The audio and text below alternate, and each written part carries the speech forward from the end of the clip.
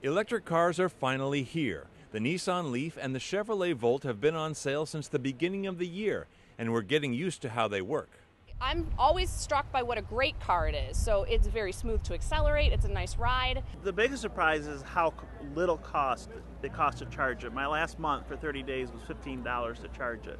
Anxiety about battery life is probably the biggest concern of electric car owners.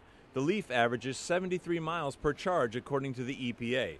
And the Volt can run for 35 miles on a charge, but the Volt also has a range-extending gas engine, which kicks in to provide electric power when the battery is running low. I can drive almost every day on electricity only. I don't need to use gas except when I go visit my parents down in the South Bay, which is about 60 miles away. And even then, I don't need to use very much gas. So I get the benefits of driving an electric car most of the time, and then just using a little bit of gas when I need it. And charging is no more difficult than plugging in your smartphone. I don't have a charging station. I just plug it into my garage with the charger that it comes with. I just literally, it looks like an extension cord. You plug it into your wall. Charging an electric car at home is very economical, anywhere from $1.50 to $4. And it's not dangerous. The power required is equivalent to running a hairdryer. I'm Chris Hansen.